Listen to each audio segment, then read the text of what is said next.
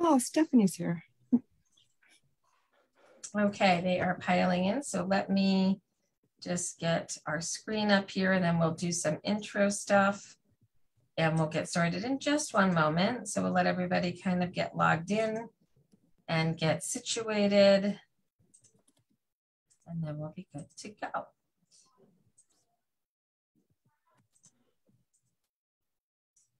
So welcome everybody. I'm going to do some introductory comments here and then we're going to start our program for this evening. Marty, you'll want to change your name because you're also Ethan at the moment. So do the little 3 dots and change your name. Welcome to the HCMA's Bighearted Warrior Tour. This is a special stop at Tufts Medical Center where tonight we're going to be discussing some late-breaking information that came out of the summit, which took place earlier this month. If you are watching us on Facebook, you can watch, but you can't participate in questions. You will have to join the Zoom room to do so. You can use the link that is in the event, or you can go to forhcm.org and register and join us at any time throughout the evening. Throughout this evening, we're going to be discussing a number of topics related to HCMAs, some of our projects that we're working on, as well as the information that is in the agenda regarding the late-breaking information from the summit. Tonight, we are joined by 3 physicians who will be taking the time to share information with us, and you will have the opportunity to use the question and answer feature at the bottom of your Zoom tab. The questions may be answered in writing by the speakers or by myself or a member of the HCMA staff, or we can wait until the session is concluded and there'll be a Q&A at the very end of the session. For a period of time, we will have a Q&A at the end of the session that will stream on Facebook, but at the very, very end of the session, we will stop streaming on Facebook. We will turn off the record feature from the program, and you can ask a question either in the chat box or you will be able to raise your hand and you will be able to ask a question at that point. I am going to launch a poll right now, and that is for you to take time while I am giving my talk to pretty much answer so we know where everybody's coming from, so everybody can jump in and participate in that. We did get a little bit of a late start this afternoon. We're sorry about that, but we still have a lot of people joining us. So don't panic if you think you're going to miss anything, because you can always go back and rewatch it later. This will live on our YouTube channel come tomorrow, and it will also live on the HCMA website in the next couple of weeks. So don't panic if you're missing anything. Please do take the time to take the survey. I'm going to take 1 minute to introduce 2 members of the HCMA team who are here with us tonight. We have Amy Mann, who is our meeting coordinator. Amy, say hi. Hi, everyone. And we have Julie Russo, who is our volunteer coordinator. And she might be working with some of you in the future on different projects. So we have 2 of our staff members here. Hi, thank you, Julie. And at this point, I'm going to hand it over to, well, Marty just disappeared and he's still Ethan. So I'm going to hand it over to the team from Tufts, where we can do some quick introductions, and then I will be taking the podium back and we will be starting my talk. So Ethan, I'm going to promote you to Marty right now because Marty's not on screen and he's still Ethan. So I'm gonna rename him. I think I'm gonna rename him because he's not renaming himself. So Ethan, you want to tell us who's on your team here tonight? Great. Thanks, Lisa, for having us. I'm Ethan Rowin. I'm the co-director of the HCM Center here. With us giving talks today is Mike Robich, who's the surgical director of the HCM Center, and then director is Marty Maron, who's going to be rounding out the talks, talking about sudden death risk stratification. And he's back. Okay, so Marty, you want to say hi? Hi. Hi, I just want to say thanks again for putting this together. It's a globe. So we are going to be kind of summarizing some of the highlights of the summit There was a lot of information at the summit. Can't cover it all, but I think we're going to try our best to highlight a couple of the key different areas for everybody. We've tried to make it as simple and clear as we could, but certainly we can address anybody's concerns in terms of questions. So that's our goal today, is to try to summarize some of the key points that were brought out over a three-day summit. So Marty, I'm going to give you a little bit of a reprieve because I know you ran from the clinic and you ran home and your son is desperately wanting some daddy attention. So I'm going to take the mic back and give you a few minutes to spend with your family. And we know that, you know, when we do these meetings, we're doing them at night after long days. And if people are back at home and they're not in the clinic, we know everybody has a lot of demands on them. So we really thank you for your time. And I'm sure everybody can understand little kids need a little dad time and mom time when they come home. So that being said, I'm going to jump back. Hold on one second. I got to present again. Resume slideshow. There we go. And then I'm going to do my screen share. No matter how many times we do this, we don't get, it's never completely smooth. So I'm going to tell you a little bit about tonight again, and then we're going to also go over some of the things that the HCMA discussed at the summit. And we had 3 hours of programming, which was affectionately called Lisa's 3-hour extravaganza. So to those patient stories that we featured in the 3 hours, thank you for sharing your stories with us. It made for a very impassioned night. You know, it wasn't just data. We brought your stories to the forefront. So thank you for all of those who shared your stories. So tonight, I'm going to kind of give an overview of some of the things we discussed at the summit. We're going to talk about surgical treatments of heart failure. We're going to talk about AFib, pulmonary hypertension, and some non-obstructive HCM stuff. And then we're going to talk about imaging and sudden death prevention. And then there'll be some Q&A. So that is our cool agenda for tonight. And I do want to start out by saying October, which we're rounding out right now, is Sudden Cardiac Arrest Awareness Month. And many of the families that are viewing tonight have been touched by sudden cardiac arrest related to HCM. And I am one of those. 2 of my family members died from sudden cardiac arrest, my grandfather in 1953 and my sister in 1995. So as we conclude Sudden Cardiac Arrest Awareness Month, I want to take a moment to remember those that we lost and to promise them and to all those who love them that we continue the battle to beat HCM whenever possible. We're not perfect. Unfortunately, sudden cardiac arrest is still a part of this disease process. And we just want to take a moment and acknowledge those who have passed and those who have survived cardiac arrest. So that's just my way of rounding out SCA month. So I want to talk a little bit about new projects of the HCMA, and you guys are the first ones outside of the summit seeing some of these slides. So I am really happy. All right, I'm outright excited to bring you a new program. And this program is called HCM Academy, which I like the acronym because it's HCMA. It works for me. There's going to be a bit of that tonight. So what is HCM Academy? Well, if you've ever heard me talk about the importance of HCM education, we have our Center of Excellence programs around the country. We also have a lot of cardiologists out there that don't know much about HCM because you just don't see it very often. So we've created, in partnership with PCM Scientific CME, and the HCMA, and amazing partners, this Academy project. So the faculty is myself, Marty Maron, Anjali Owens, and John Lynn Jeffries. We are the national faculty working with this medical education form. And we're going to tell you a little bit about what this program actually is. So here's the slide explaining what HCM Academy is. There will be online digital content. There are 6 online CME educational modules. There will be 5 online CME case studies and 5 online non-CME patient perspective videos. And we thank the 5 patients of the HCMA's Share Your Story program who had this video taping done, and they did a phenomenal job of explaining their life with HCM. Physicians who are attending these workshops, so these are CME credits, these are medical education.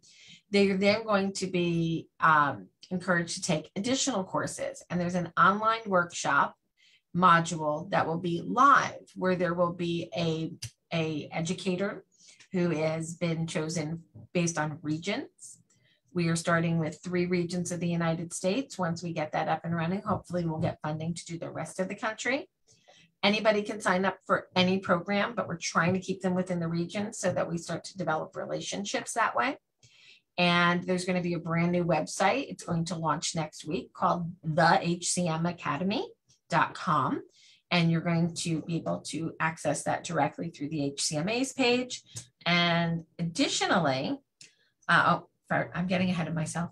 I want to tell you that the financial support for this program came from BMS, Sanofi, and Cytokinetics.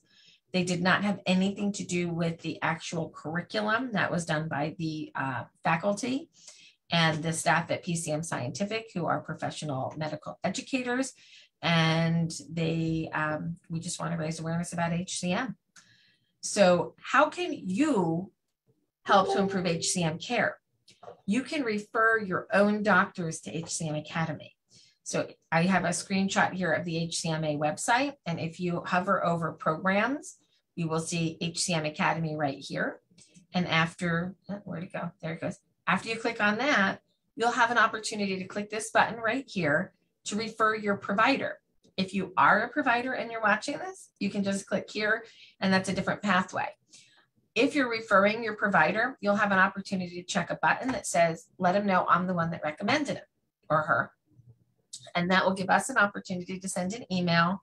Hopefully you got the email addresses. If it's only by paper, we'll do that too, and we can mail it through the mail. But you can say, yes, you can tell Dr. Smith that I am the patient and I'm referring him to HCM Academy. And that way you can follow up with your doctor and say, oh, did you participate in HCM Academy or not? And our goal here is to bring HCM awareness to GPs, family practice docs, cardiologists in the community, pediatricians. We want a more robust understanding of HCM, and this is an amazing program. A lot of people have put a lot of hours into collecting this information and putting this together. And Amy, who you just met, will now be working not only as our meeting coordinator, but our HCM Academy coordinator, working behind the scenes with our faculty here. So we're really excited to bring this program out. It's at a whole different level than anything we've ever done before. And we think that it's going to make a significant difference in the lives of those with HCM seeking care at all levels. So the legislative advocacy stuff. So we had a little technical problem with the website today for our UJoin, but I will explain that in a second. So we are working on a program called the Healthy Cardiac Monitoring Act. Can anybody look at that acronym and say, where'd you come up with that? So the Healthy Cardiac Monitoring Act, or the HCM Act, is not only about HCM. It is about including the same questions that we ask of student athletes in every well child examination. That means when a child age 1 to 19 goes into their doctor for a well child exam, certain cardiac questions should be asked. Believe it or not, the only state in the United States that asks cardiac questions in a well child exam is the state of New Jersey. And we started doing that in 2015. I originally had intended to move this initiative forward in 2016, but I tried to die and needed a heart transplant, so I was a little delayed. So excuse me for being a little delayed in getting this to you, but it's ready now.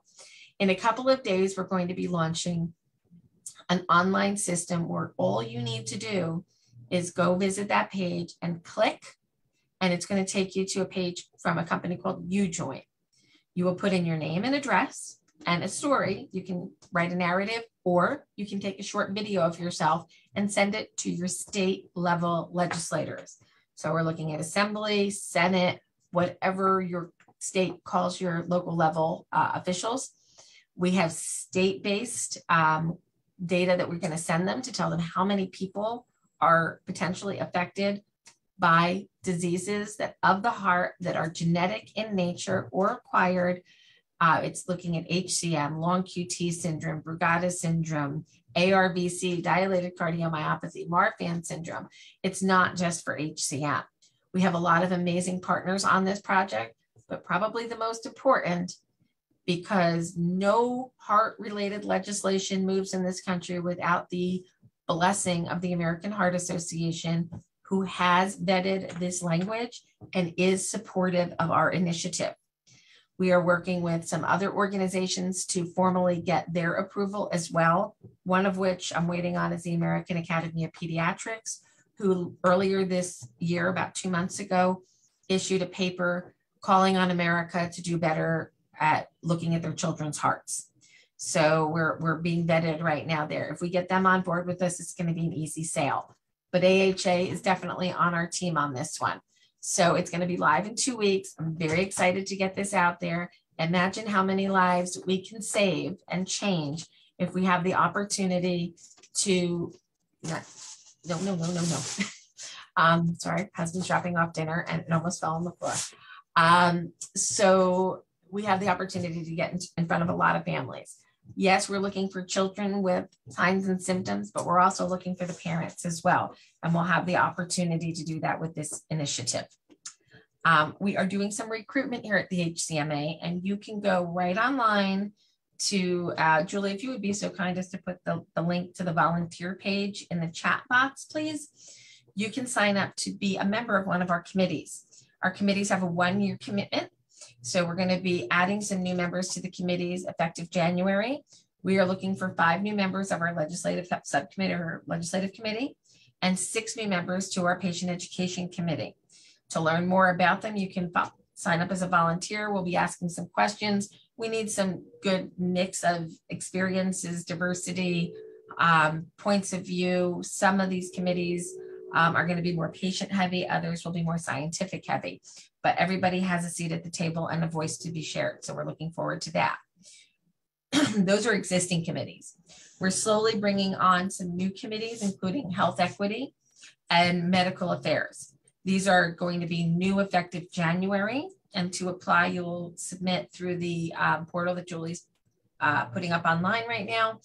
And we will be looking at resumes and asking questions. There will be an interview process to ensure we have the right mix of experiences and points of view. It's really important to us that everybody's at the table for these conversations and that we are having an opportunity for everybody to share their thoughts. If you apply and you do not get in this year, it doesn't mean that we don't want or need you or appreciate your offer. We're just trying to set up the right group of people in each of these committees. So if you're not in this year, it might be for next year. So please keep an eye on that. Just want to take a moment to talk a little bit about our Center of Excellence programming. As of right, sorry, this slide is not up to date. As of October 2021, we're at 43 programs. And starting on Monday, we have a brand new Center of Excellence coordinator. Stacy Titus will be joining the HCMA team in the capacity of COE coordinator. And we have a number of programs that are in the pipeline, and between 2020 and the retirement of Valerie, we are a little bit behind there. So we're going to be catching up on some of those program evaluations. If you're watching us on Facebook, you know what these programs mean, and you're watching us there. If you're not following us on Facebook, this is the HCMA main page. These are official groups of the HCMA. And as you can see, they're growing. So we have the Parents Network, we have the General Communication Room, we have our partners in Sweden, and now we have our partners in the Netherlands. And we are hoping that we're going to be building a more global HCM community, not only in patient advocacy, but in treatment as well. So we have this new program called HCMAI, which is HCM International, and we are looking to expand our reach pretty much everywhere that there are human beings on the planet, because where there are human beings, there is HCM. Okay. If you have not already participated in an online discussion group, I certainly encourage you to do so. There are wonderful people who are trained advocates and trained discussion group leaders who are there to help communicate with you, help you understand concepts, find some support. I run a couple of groups a month. I do the transplant pathway and the pre-myectomy group. We're going to be bringing in some other people to run the pre-myectomy group coming up in the future. And I also do the newly diagnosed or new to the HCMA group. So it kind of helps us hit the masses with a lot of data really quickly, so you can learn a lot about us in an hour. Tales from the Heart is our podcast, which we have 2 monthly co-hosts, Dr. Marty Maron, who you're going to be hearing from later, and Dr. Harry Lever. And we are now going to be moving into special guests every month and special topics every month. So we're going to have a quarterly special from a gentleman who is an HCM patient who's had a myectomy and now is going to be an HCM cardiologist. So unique perspective. And I think it's going to be fun quarterly checking in with him and seeing what's going on in his world. And we're going to have more patient stories coming to you as well. And in December, we're going to be bringing a very special roundtable together to kind of talk about that issue I brought up earlier, health equity. We're going to have a panel of all Black individuals and African-American individuals who are going to talk about their experience, because we know there's not enough Black, Latino, and Asians diagnosed with HCM in the United States. We know it's mostly Caucasian diagnosis at this point, and we need to start making some bold moves to wake up other communities to say, hey, it's a disease for all of us, and we need to make sure everybody's getting to care. So we're going to be doing that soon. If you've not already taken advantage of the Invitae genetic testing program, I encourage you to do so. You need your physician to order the test, but it is a free test for you and any member of your family.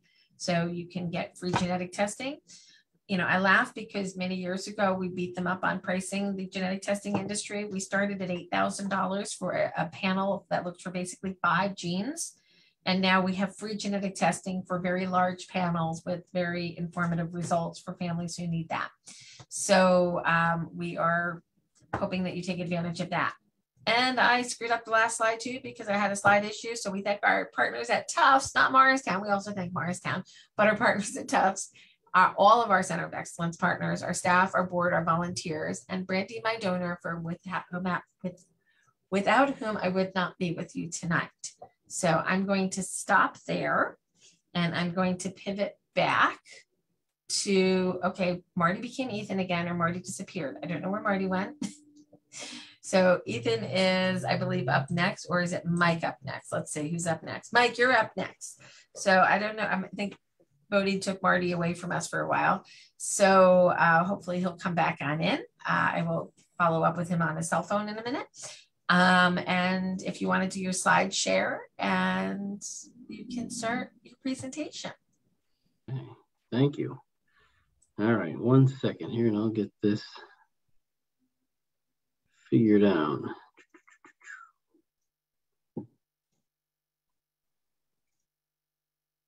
Let's see, thank you so much, Lisa. Happy to have you here. Got it. All right. How's that? Is that working? Perfect. Wonderful. Stage Lisa, is thank you yours. so much for having me this evening. I really appreciate it. Your efforts and your tireless work is really amazing. And I appreciate it. My name is Michael Robich. I'm an adult cardiac surgeon at Tufts Medical Center. And I did my training at the Cleveland Clinic and finished about 6 years ago. And I've been in practice and have joined the group at Tufts Medical Center. And myectomy has been part of my life for about 8 years now. And I am glad to be here tonight with everybody. Thank you.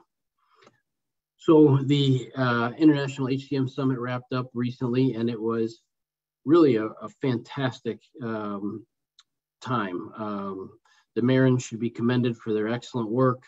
Lots and lots of great speakers, lots of great talks. It really was very educational and a lot of great patient stories. It was really a nice, good summit. From my perspective as a surgeon being involved with this, there were a number of talks that were geared towards the surgical management of HCM. And Joe Duraney from the Mayo Clinic gave sort of the major talk on that, and he really stressed what we know is that the surgical myectomy is still the gold standard to manage drug refractory heart failure symptoms in HCM.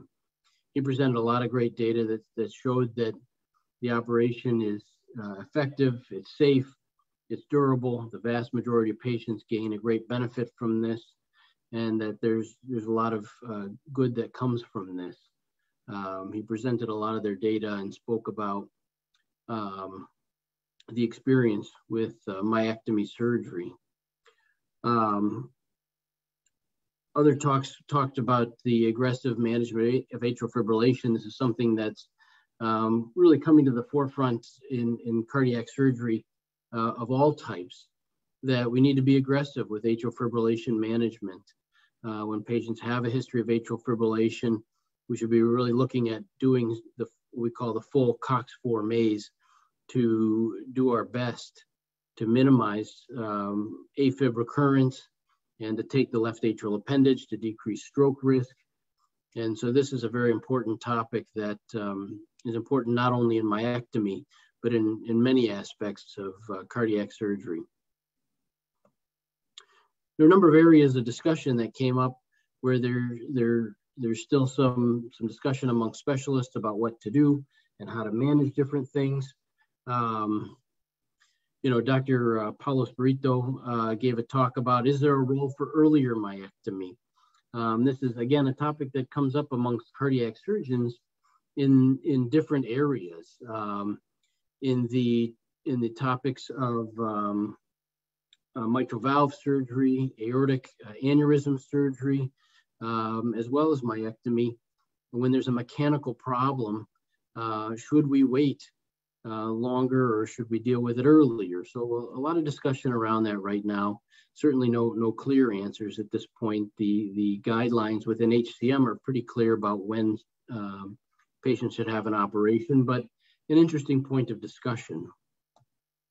Another area of discussion that has been ongoing for quite a long time is how to manage the mitral valve during septomyectomy. And a number of the centers have philosophies about this, and some are to involve the mitral, to repair the mitral valve on a regular basis. Some are rare about it.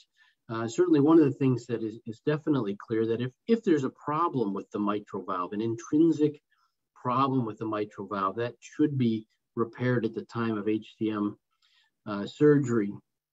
Other, discussions around should the mitral valve, if it's otherwise normal, be left alone with long leaflets and things like that. There's really a discussion around that. But at the end of the day, I think Barry Maron sort of said it well, which is that there's a lot of ways to get to the top of the mountain. And despite some differences of opinion, centers are getting great outcomes, and that's the most important thing. One of the areas that comes up with questions is the role of minimally invasive and robotic myectomy. Certainly there are people talking about this. It's a big discussion point amongst surgeons. There's a few centers that are doing it, but it's not clear yet that this is ready for prime time. And so that will be defined over the next several years, I imagine. But an interesting point nonetheless. So all in all, a lot of great talks, a lot of wonderful thoughts and different points. But at the end of the day, I think the point that surgical myectomy still remains the gold standard for treating things, and is a good operation, I think is very important.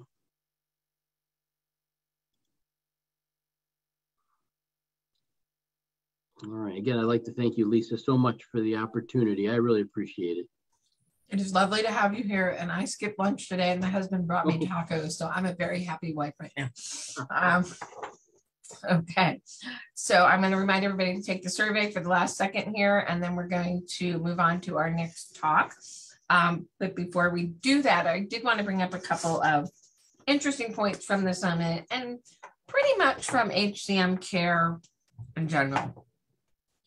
The debate between touch the mitral valve and don't touch the mitral valve. And where do you think we're going with this? What was your take-home message? My take-home message is that for a lot of patients, you can go either way. I think one of the points that came up that is important, that when you're looking at thin septum myectomy, when the septum is 11, 12, even 13 millimeters, you can't take a whole lot of muscle. And so in those cases, I think you're more likely to need to do something with the mitral valve to stiffen it, to shorten it, to keep it out of the left ventricular outflow tract to avoid SAM. And so each patient, I think, needs to be looked at individually to decide sort of what the best course of action is. With thick septums, if you have a 20, 23 millimeter septum, most of the time, a myectomy itself is going to be effective. But at the end of the day, I think looking at each patient individually is going to be the key.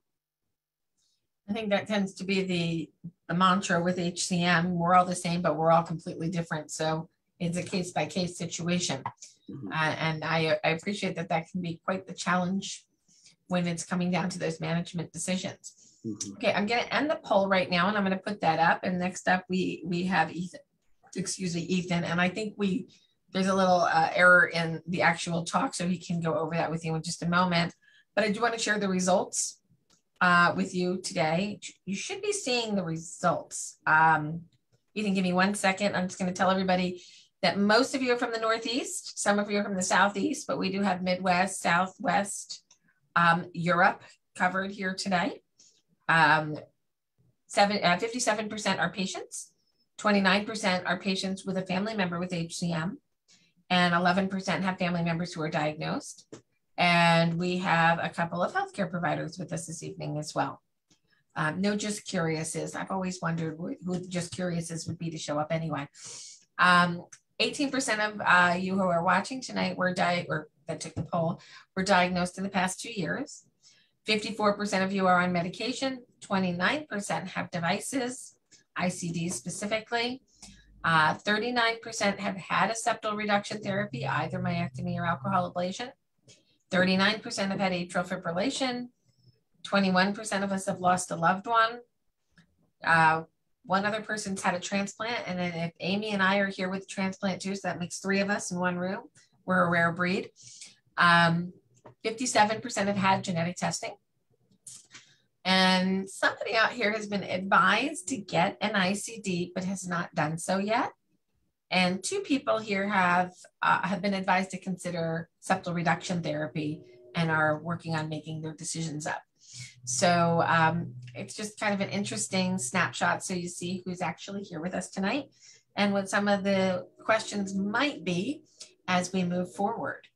Okay, so Ethan, now I'm going to hand it over to you, and now you can share your slides. Okay, can you see my slides? We can see them, but they're not in present mode. And with one little click, I think they'll be in present mode. And they are. Stage Perfect. is yours. Excellent. Thanks, Lisa, and thanks for hosting a great event. I'm going to talk about 2 areas within HCM that I think are really important and in many ways get a lot less attention than other areas. One is atrial fibrillation, and then the other is the non-obstructive form of the disease. And both these are areas that really interest me in terms of trying to better define and hopefully identify treatments for our patients and strategies. So going to start by talking about atrial fibrillation. These are my disclosures. So first, obviously, what is atrial fibrillation? And it's something we call AFib or AF. And it's an irregular, often rapid heart rate where the heart really doesn't function as efficiently as it should. Normally, in your heart, the top chamber is the atrium beat, and then the bottom chamber, the ventricle beats. But what happens in atrial fibrillation is that the top chamber really beats abnormally and therefore doesn't beat in sync with the bottom chamber. And patients specifically with HCM tend to be very symptomatic when they go into atrial fibrillation, frequently develop a lot of palpitations, feeling like your heart is racing. And it can worsen other symptoms that might be mild or not even present before, such as fatigue, more short of breath, either at rest or when trying to do things, or lightheadedness and dizziness. Sometimes it can be asymptomatic, but less commonly in HCM. Notably, not though all palpitations are not atrial fibrillation. So if you are having palpitations, it doesn't necessarily mean you're having AFib. And to better characterize that, first we start with an EKG, an electrocardiogram, which will say if you're in AFib or not. But if you're not having those symptoms when you're in the office, then we'll frequently do ambulatory monitors to better assess what's happening on a more day-to-day basis. And so why am I spending time talking about this? It's really important to realize that AFib is really common in HCM. If you look at how patients do during their lifetime with HCM, AFib is the second most common disease complication, with 20% of HCM patients developing AFib during their lifetime. And if you compare that to age and gender matched populations, the rate of atrial fibrillation, which can occur outside of AFib, HCM, is much more common in HCM patients, 4 to 6 times higher than the general population. As I mentioned, it tends to be really symptomatic. So people feel really poorly when they're in AFib. And so our treatment is focused on 2 things. One is blood thinners, because the top chamber is beating ineffectively and blood can pool there, and that can lead to blood clots. And ultimately, if that blood clot moves, a stroke. And blood thinners really prevent that from occurring. And then the second is really focusing on getting rhythm back to normal, what we call a rhythm control strategy.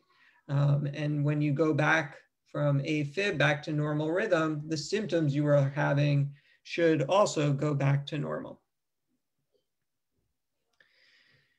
And we've recognized recently, and is highlighted in the summit, that we have more options from a medication standpoint to control rhythm.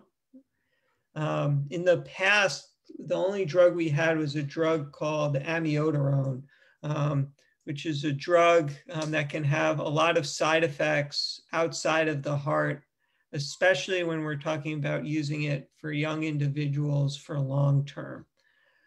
So we have a number of different drugs called sotalol, dofetilide, or disopyramide, which we can use to help prevent AFib from coming back, which have much better safety profiles. That being said, you really have to closely monitor the initiation of a lot of these drugs. So often you need to be hospitalized to start them. The drugs, though, sometimes can have side effects, or you can have recurrent AFib despite the medications. And that's when we talk about other things to do, which whether it be switch to another medication or talk about ablations. And Dr. Robich spoke about a maze procedure, which is an extensive surgical ablation procedure, which can be done to try to prevent AFib. But it is heart surgery, and it's really done only in obstructive HCM patients who are undergoing myectomy. Another option is a minimally invasive procedure called an AFib catheter ablation. So it's done through the groin, much less extensive recovery from it. But it's important to realize that while that procedure is curative, quote unquote, of AFib in 90% of patients in the general population, its efficacy, unfortunately, is much less in HCM. And so we often need to either repeat the ablation to control AFib or combine it with those drugs that we spoke about. So our strategy really tends to be starting with a drug, making sure it's well tolerated, and if drugs are not well tolerated or have recurrent AFib on the drug, that's really when we start talking about the ablations. So as I mentioned, stroke risk with AFib is increased. And unlike other diseases where we have ways to risk stratify who needs to be on blood thinners, that's not the case in HCM, because all HCM patients with AFib, that stroke risk is increased. And therefore, blood thinners, such as the name brands that you've probably seen commercials for, Eliquis, Xarelto, or Coumadin, or Pradaxa, really should be initiated in all HCM patients after their first symptomatic AFib episode. And these drugs are really effective in that when they are started, stroke risk afterwards is extraordinarily low. So they're effective, but they are blood thinners. And so always have to be concerned about bleeding with them. But for the vast majority of patients can be really well tolerated and offer the protection that is needed.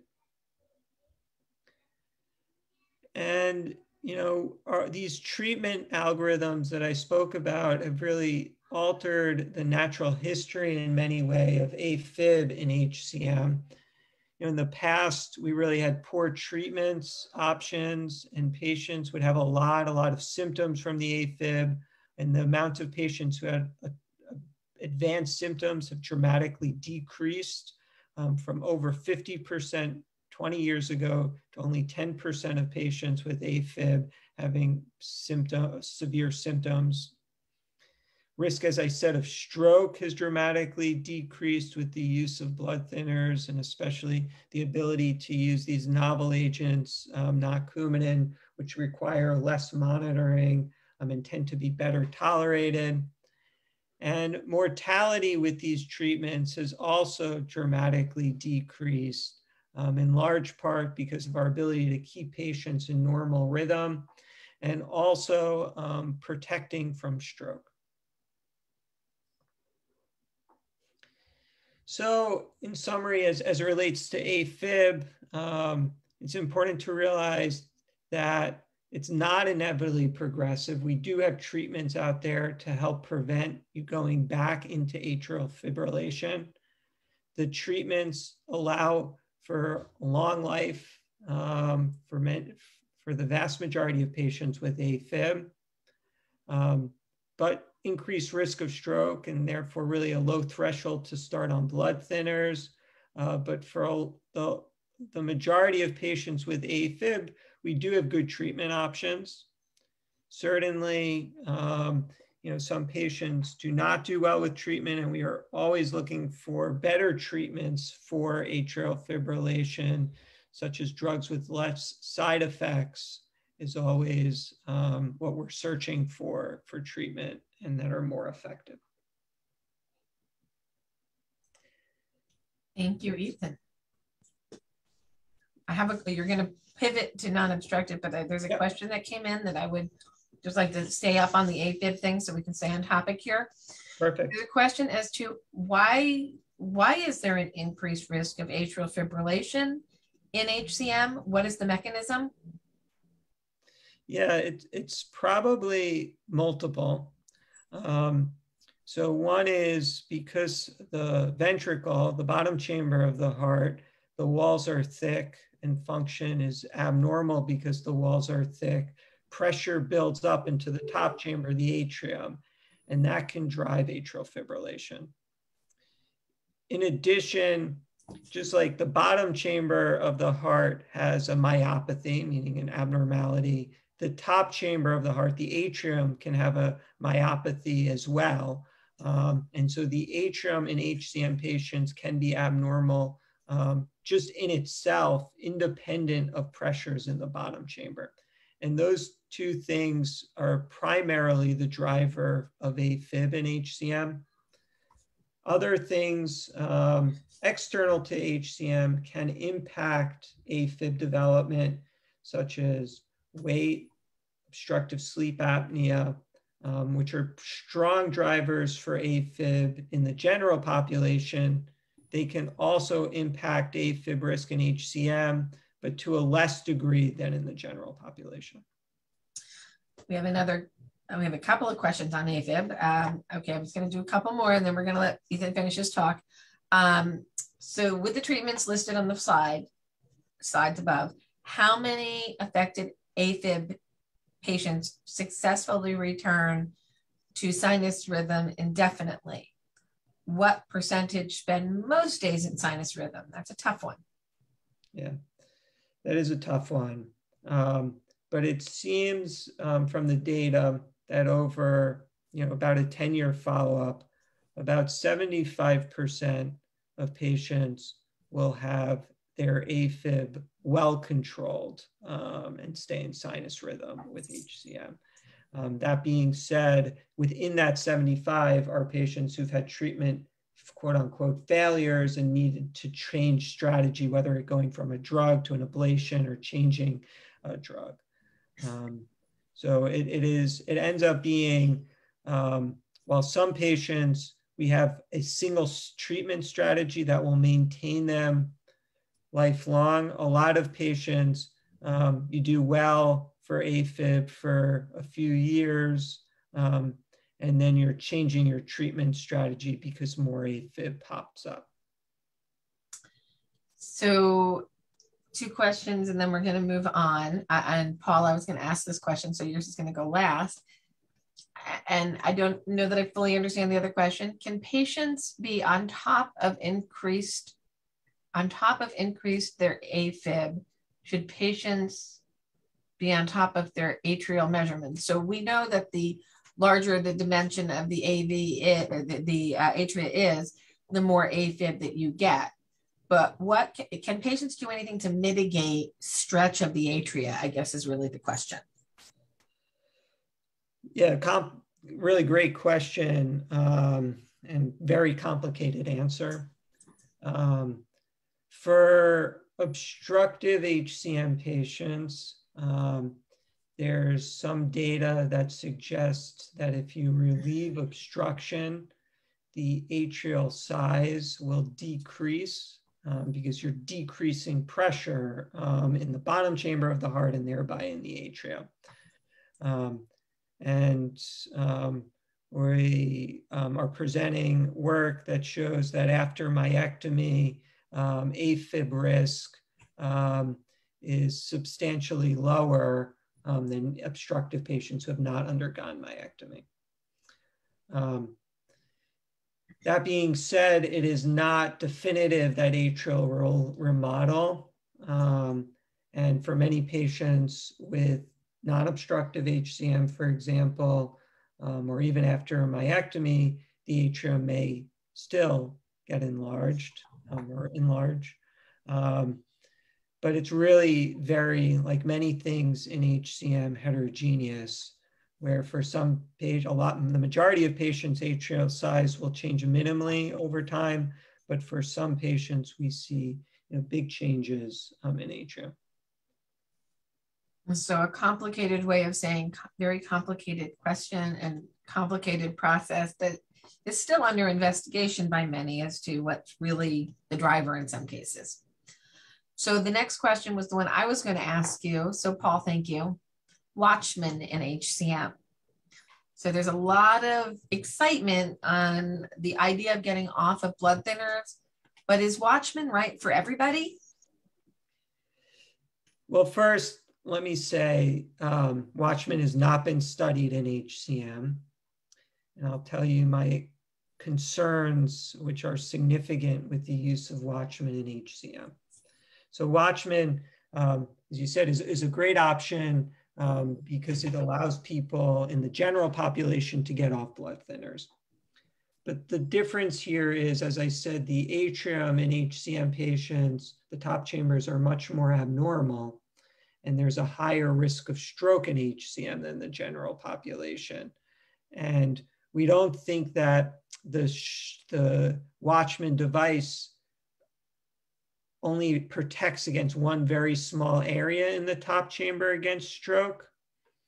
And because there's a primary atrial myopathy I'm very concerned that stroke risk will remain from the other areas of the atrium, especially in HCM patients.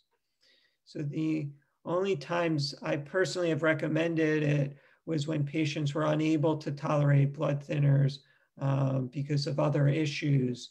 But for the majority of my patients, I do not recommend it just because of my concerns that stroke risk might persist after that device placement. You're muted, Lisa, sorry. You're done with that part. So now on to the non-obstructives. The questions are done. Thanks, Ethan. Excellent. Okay, so another area I'm going to talk about separate is non-obstructive HCM. And so first, what do I mean by that?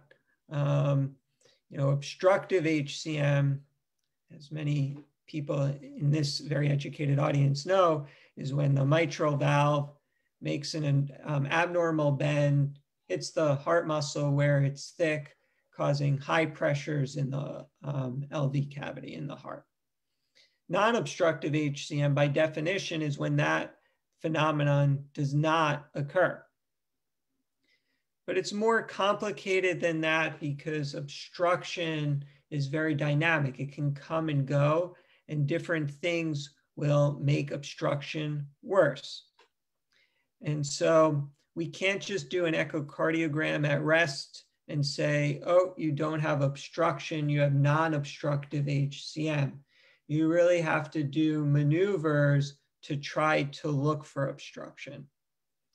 And that's really important, as we'll be talking about as it relates to treatment, because obstructive HCM patients, we start with medications, but if symptoms progress, opens up the opportunity for myectomy or alcohol ablation procedures, which will relieve the obstruction and in the majority of HCM patients, improve symptoms dramatically.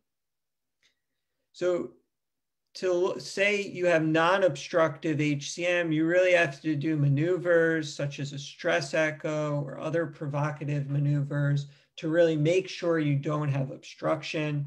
And after that, then you can say you have the non-obstructive form of HCM. So non-obstructive HCM patients, about 50% will have symptoms such as shortness of breath with activity, fatigue, and about 50% will have no or minimal symptoms. When people have symptoms, that's when we start talking about medications. And for the majority of those individuals, the medications, beta blockers or calcium channel blockers, will keep symptoms to be mild or moderate in degree. About 10% of patients with non-obstructive HCM will fail those drugs and have refractory symptoms. And those severe symptoms is what we term end-stage HCM. A bad name, in my opinion, just because it's saying the disease, the heart is failing, and it's an ominous term, but nonetheless is a concerning scenario when patients are feeling so poorly and our medications are not working. Fortunately, the percentage of patients who develop those degree of advanced symptoms is uncommon in non-obstructive HCM, particularly when you compare that to patients with resting or provocable obstruction. Proportion of patients who develop severe symptoms is in yellow here. So about 10% in non-obstructive HCM as compared to 20 or 40% of patients with obstructive form. The difference though here is really about treatment, because when severe symptoms occur in patients with obstruction, again, opens up the opportunity for myectomy or alcohol ablation to relieve obstruction. But for the majority of non-obstructive patients, that doesn't really work as a treatment, and we have limited medications. So those patients, those 10% of patients who have refractory advanced symptoms is what we call, as I said, end-stage HCM. And we classify that based on ejection fraction, how the heart squeezes. Does the heart squeeze abnormally, what we call systolic dysfunction, so where it's squeezing weakly? Or is the heart squeeze normal, but other areas that are causing symptoms in terms of the function? And that's what we call preserved systolic function. And that's based on, both of those are based on ejection fraction. So when it's low, less than 50%, which is a dramatic decrease in HCM patients, that's systolic dysfunction. And when it's over 50, that's considered preserved systolic function in HCM. And let's talk about each of those subgroups separately for a minute. So systolic dysfunction, typically, not only is the heart contraction weak, but actually the cavity, the size of the heart becomes larger, but the thick heart muscle, which is the very thing that defines HCM, will often become thinner. As I said, it's an uncommon phenomenon. It occurs in about 3% of the general HCM population. And it occurs because of the development of a large burden of scarring of the heart muscle. These are examples. On the left is a cardiac MRI. Normal heart muscle, which should be here, is normally black. These areas that are bright, where my arrows are areas of scar. And so these hearts, as I said, have a ton of scarring, some of the most scarred hearts in any disease state. And then this is same slice, and this is from a patient who underwent heart transplant, where normal muscle is pink, and you can see all the areas of blue here, with the blue representing scarring. Those hearts look dramatically different from the patients with end-stage HCM and preserved function. In those patients, there's actually no evidence of significant chamber remodeling. So those hearts look like the normal hearts for an HCM patient, where the walls are thick, the cavity is tiny, and as I said, the squeeze is normal. And similarly, they have much less extensive scarring, often mild to minimal. And these are examples here. Again, cardiac MRI image, different plane, but here is the normal heart muscle. And you can see really no scarring, no areas of bright in it. And here is another patient who underwent heart transplant, where that pink tannish is the normal color for muscle in this patient, different stain, and the areas of bright are areas of scar. So much less scar, much less extensive in patients with preserved ejection fraction. And because those hearts look normal, it's much harder to identify patients with HCM and preserved ejection fraction, and really need to take symptoms seriously here in order to identify them and make sure we're getting them on the right treatment pathway. As I said, though, patients with preserved ejection fraction, development of advanced symptoms is really uncommon. So the majority of patients in blue really have mild, moderate symptoms, and it's just the 10% who have advanced symptoms. That's in contrast to patients where the squeeze, the ejection fraction decreases, where advanced symptoms is much more common, where over 50% of those patients with low squeeze will develop advanced symptoms. but fortunately much less common in the overall HCM population. What's treatment? So if first is increased risk for ventricular arrhythmias, as Dr. Maron's going to talk about in a little bit, and therefore really need consideration for primary prevention ICD once ejection fraction drops less than 50 or advanced symptoms with non-obstructive HCM develop. We start medications, beta blockers, verapamil, ACE inhibitors, aldactone, but unfortunately, these medications tend not to be as effective as we'd like them to be.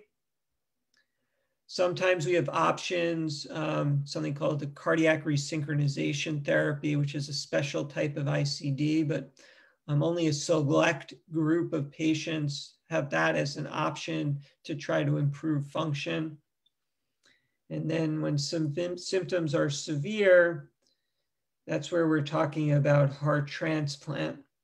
Unfortunately, survival after heart transplant in HCM patients is very good, but it's a long road to get there.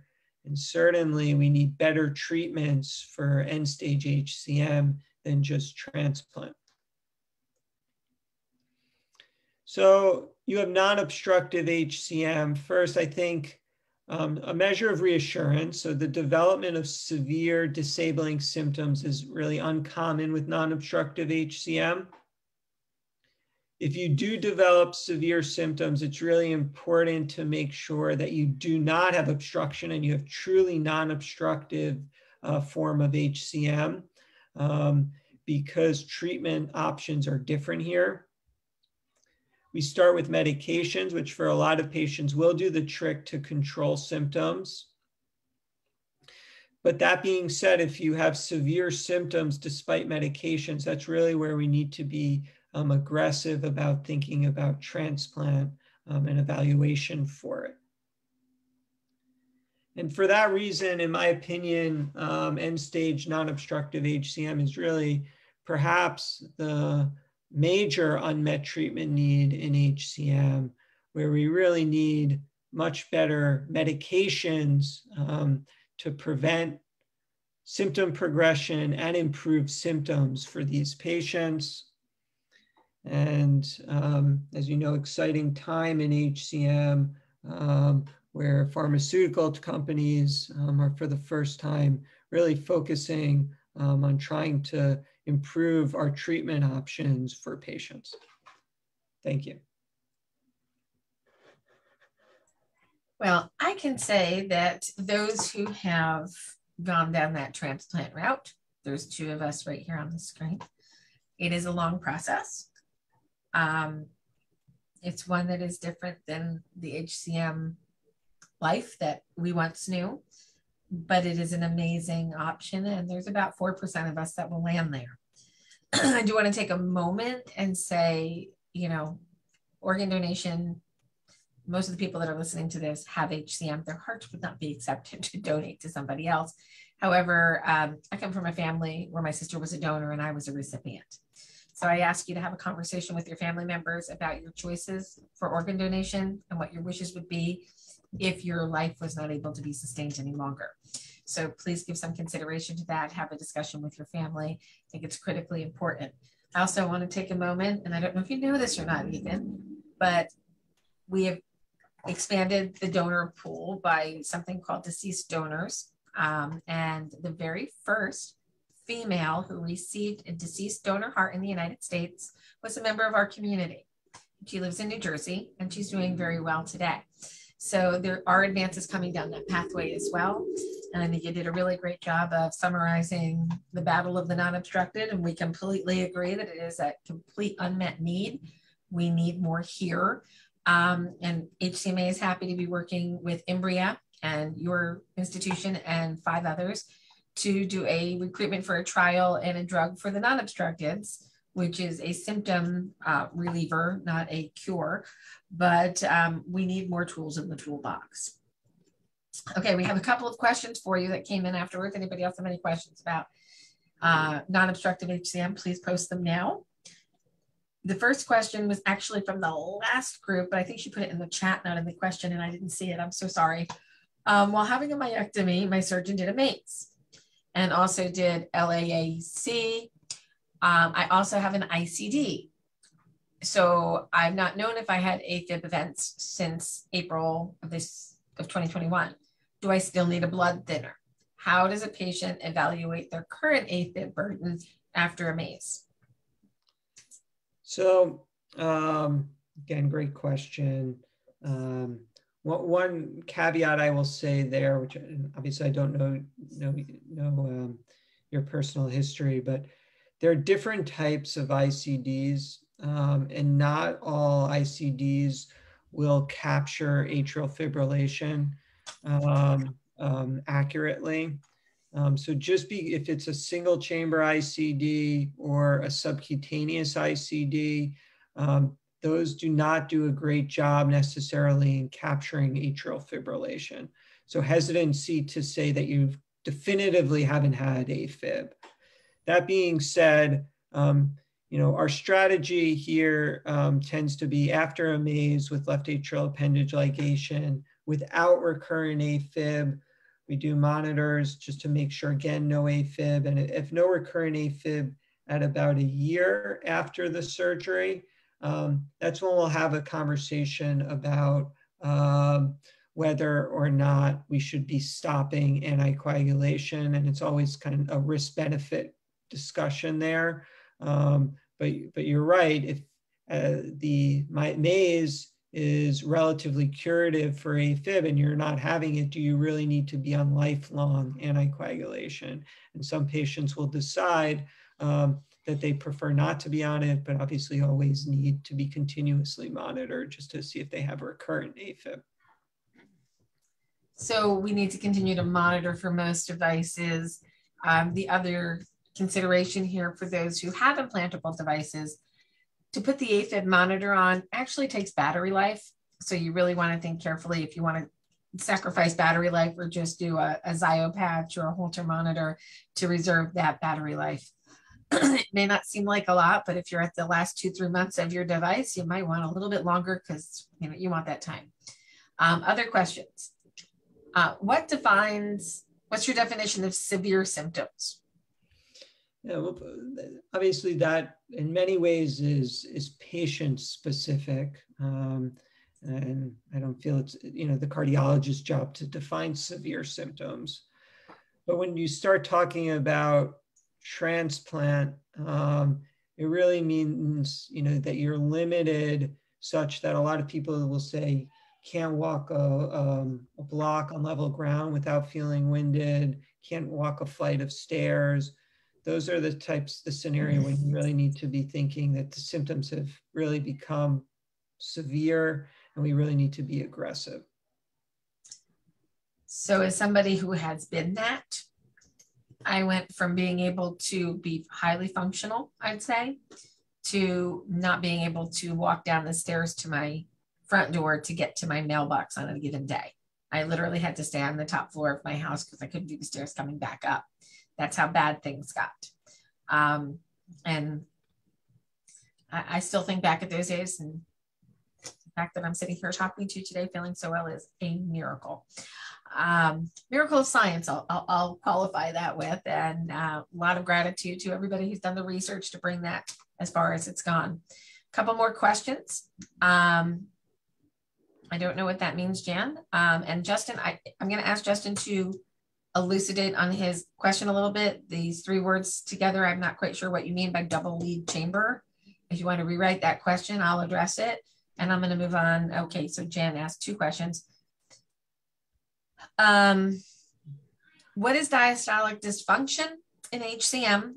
And if you've already had a myectomy and now have diastolic dysfunction, what does that mean? Or what could that mean? So one, diastolic dysfunction in general means that as the heart contracts, it doesn't relax normally. The one problem that we have is that diastolic dysfunction measures by echo are not reliable in many HCM patients. So nearly every HCM patient will have quote unquote diastolic dysfunction on their echo. And that's just a measure of the fact that their heart muscle is thick, which we already know. So we don't really do management based on echo diastolic dysfunction. It's really based on symptoms or other areas that we can look for diastolic function. So, sorry, is there more to that question? No, I'm just writing Justin a note saying, I don't know what your question is. And Jan says, thank you. She gets that one.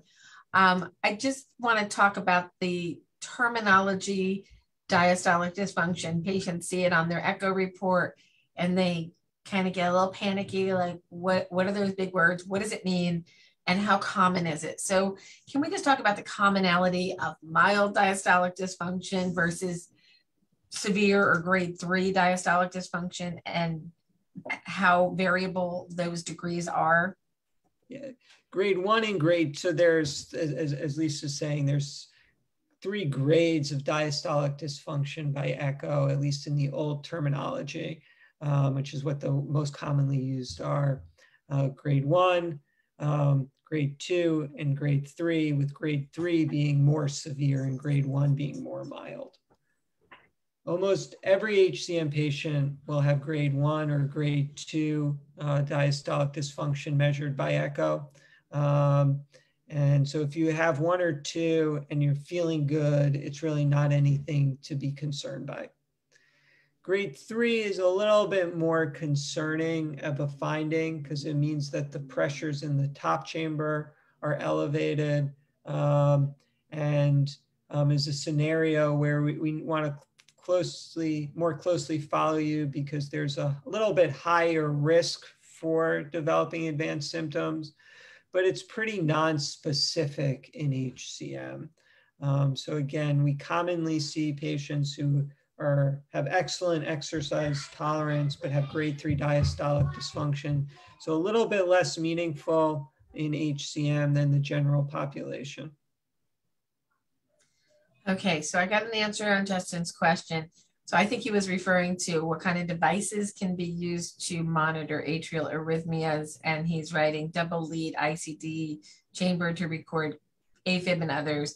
It's the Medtronic device. Yes, there is the ability to record AFib, but there's a cost benefit there. If it's really something that you're concerned with, yeah, you can turn your device on and monitor it, but it might just take up a lot more battery and you could use a wearable device. That was kind of my point.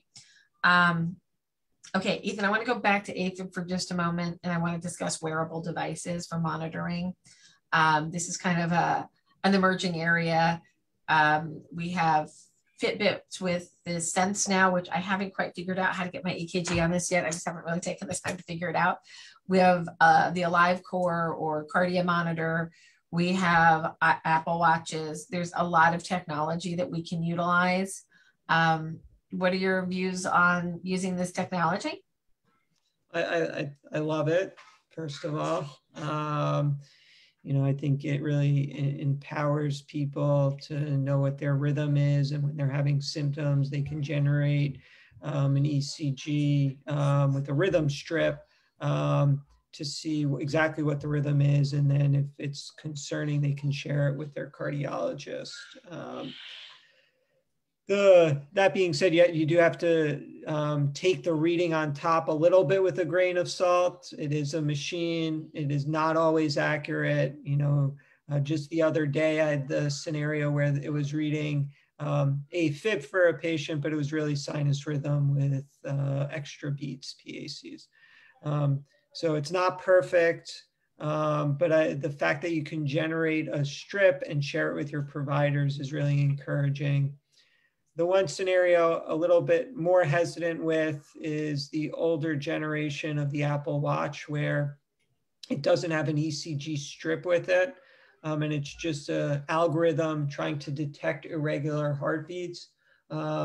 And so much less sensitive and specific the algorithms for detecting AFib. And you can't generate that ECG lead to really share with your cardiologist to check. But the newer generations are great because they have that feature. I can remember the end of my old heart. Marty got a lot of emails from me from my cardio monitor, like, what is this? What is this? So there was a lot of questions there. Okay, so I think we have answered all the questions that are on the table at the moment. You have an opportunity to ask some questions again at the end of Dr. Maron's segment. So I'm hoping the kids are leaving Marty alone for a few minutes and he can come on camera with us and unmute himself and begin to present. I'm getting a little nervous because I haven't seen him pop back in yet. Marty, you're on deck.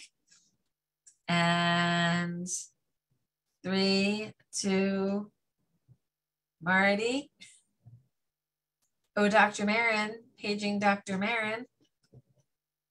Okay, so we're gonna go with the old cell phone approach here.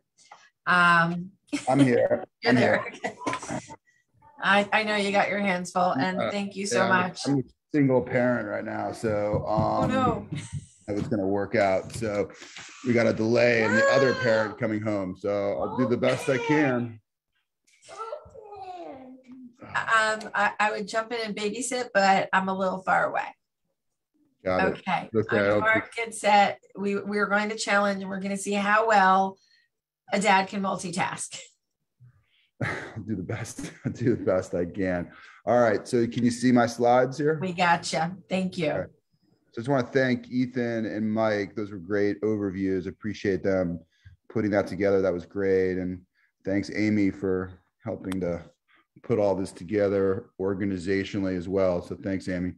So I'm going to just touch a little bit on, a really obviously really important area that we dedicated obviously a lot of time to at the summit, which is sudden death prevention in HCM. And, there, as you've sort of, heard today, and I think as many on listening realize, there are different kind of pathways that patients with HCM can be at risk for. We talked about heart failure with obstruction, non-obstructive, atrial fibrillation. And now we're going to be talking about another pathway, which is arrhythmic or electrical, sudden death. And, the reality is that there are patients with HCM in whom it's possible that the only manifestation of their disease at any point in their whole life could be a sudden arrhythmic event. And so there's an enormous, obviously for that reason, enormous importance on identifying to the best that we can those HCM patients that are at high risk for that to happen, because we've got the opportunity today to protect them from that event, which is the ICD, implantable cardioverter defibrillator, ICD.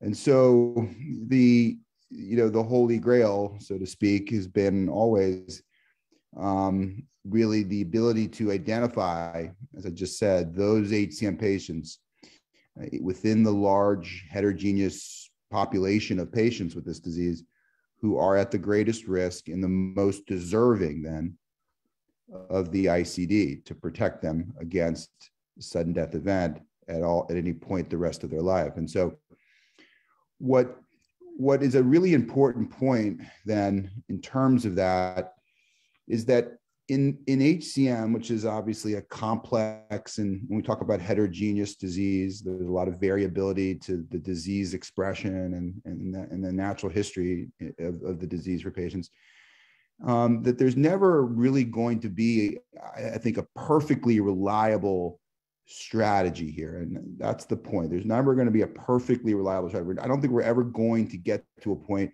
where we're going to have a tool or a strategy or a method that we can apply to this disease that will all be 100% in identifying those patients that need a device to protect them against sudden death and to identify those patients that absolutely don't need an ICD. That's just probably an unreasonable aspiration given the complexities of the disease and the overall low event rate that we're talking about here. And so that means kind of a way to kind of look at this, and we talked a lot about this at the summit, is that any kind of strategy that one takes then to apply to HCM to try to identify those patients that are at greatest risk will have to balance between two issues: the ability to preserve as much life as possible, to protect as many patients as we can. And when we do that, we have to accept that this seesaw will go up in this direction, and that there'll be an increase when we do that of the number of devices that are implanted and the potential complications that come with devices. Or we can, or the strategy can be the other way. It can put a little bit more weight on the other end of the seesaw, where we want to try to do our best to decrease the number of ICDs that we implant and therefore decrease complications. But when we do that, we have to accept that there may be an increase in the number of patients with HCM that are left unprotected, potentially, for sudden death. So this really represents the challenge that we have as cardiologists and HCM experts in approaching this strategy of sudden death prevention in this disease. It really ultimately comes down to this balance in a way, and which side do we want to put the greatest weight and emphasis on. And we made it as a expert committee, the guidelines, the HCM guidelines, which I was part of, but was one member of. There was probably 20, 25 cardiologists that came together for a 2-year period and put together the most recent expert guidelines on HCM that were published in the American College of Cardiology last fall. And the weight of our recommendations was that we thought we would promote the strategy that we thought was going to preserve, or probably the opportunity to preserve, as many lives as possible.